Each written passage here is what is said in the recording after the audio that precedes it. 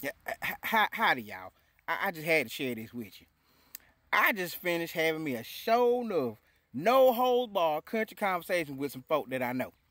And it all stems from trying to figure out who stays in the most country place betweensters. Now, when I tell you this was a no holds barred conversation, we put all the stops. Oh, yeah, it was a doozy. It was a doozy. Now, with that being said, notice it's a country conversation. This ain't to be mocked now.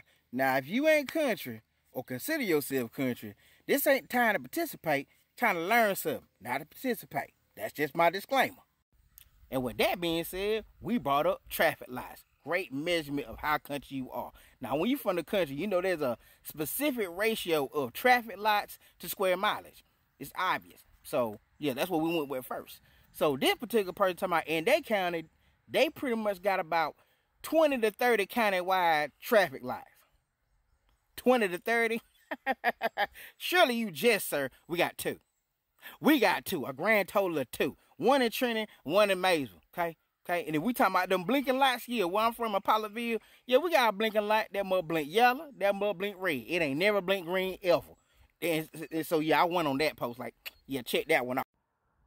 Next, we talking about stoves. Now, where this particular person from, in that county, they got 3 Walmarts. All of them big Walmarts with grocery sections and everything. You got 3 Walmarts. Okay. 0. There are 0 Walmarts where I live in my county. Now, we surrounded by Walmarts, but not near a Walmart in my county. So, yeah, let's check that one out, shall we? Walmarts. What are you talking about? Now, we got plenty of Dollar Generals now. We talking about Dollar Generals. We got 3 county-wide, and they spread out. So, they ain't even really congested like normal Dollar Generals be. But we got them. At least we got them. And some Piggly Wigglies and whatnot. We got those. But a Walmart, surely you just. Then we brought up gas stations.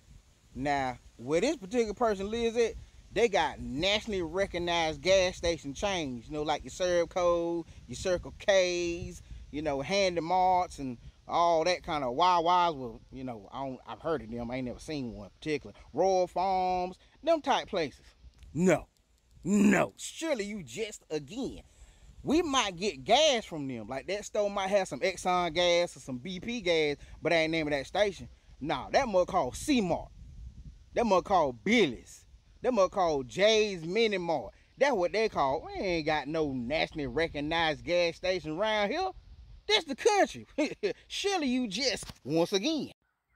Then from out the blue, for some strange reason, they want to talk about public transportation. Now, I should have just excluded them off gate just for that statement. But I said, okay, I'm going to hear you out. So apparently, in his country part of where he live at, they have, you know, vans and buses that go around periodically and pick people up and take them to destinations like, you know, to doctor's offices and the stores and jobs and whatnot. That's nice. We got buses too.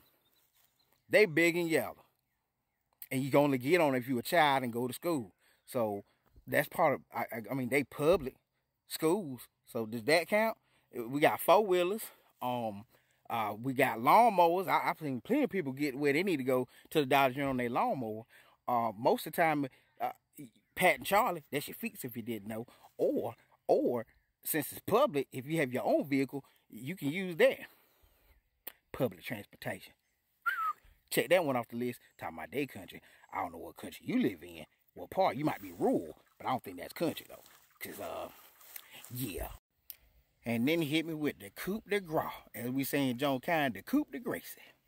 Population size. Now this one we shrunk it down to the area, not county-wide. So where this person lives at in the country, his town, they have about 10,000 people. First of all, sir, you have a comma. There's a comma. You said 10,000. Okay. Where I'm from, I ain't even in that town. In that town, there might be, I don't know, maybe 210. And I don't even stay there. So, let's check that one off the list too. 10,000. Now, I don't even know if I ever seen 10,000 people at one time. Miss me with that.